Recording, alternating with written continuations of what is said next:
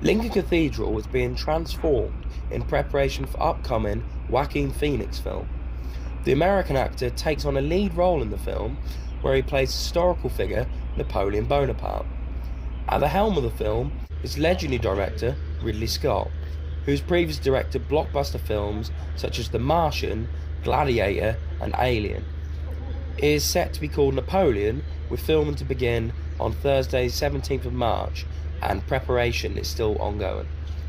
Ben Green, who's part of the security team, said this. Well, it's obviously a very busy time. There's people everywhere. Something I have noticed, the amount of attention it's getting from the public. Just everything. We're just setting things up. No doubt it'll be madness on the actual day. Everyone from news crews to students, general public, they'll all just want to have a look at what's going on. The area has been affected by the filming, with parking bays in Eastgate, Westgate and other nearby areas being closed for almost a week.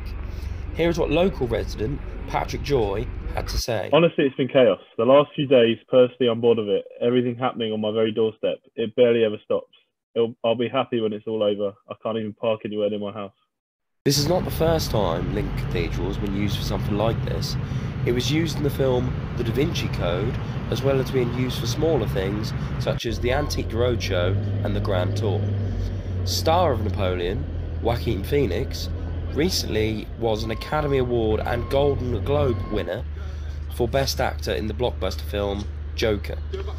Napoleon explores the French Emperor's rise to power alongside his ways of ruling France.